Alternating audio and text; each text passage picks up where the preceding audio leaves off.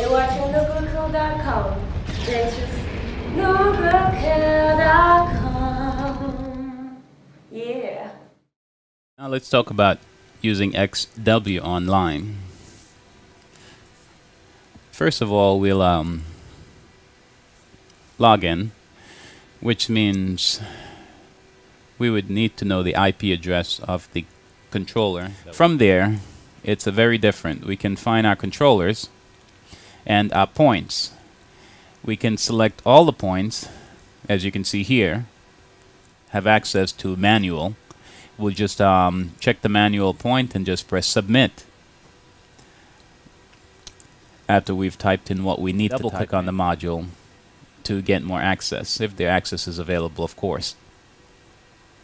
You can just pan around and get to whatever control loop, choose to work with it differently. That is to see both panes together at the same time, or to see full screen option for monitoring multiple systems at the same time. I have found though this to be a problem. Sometimes when I do try to monitor at least 3 systems at once, I get a problem with the system crash. So it's something to be aware of. NIK Enterprise, your source for HVAC controls, sales, service, installation, and training. When impossibility is not an option, NIK Enterprise is your possibility.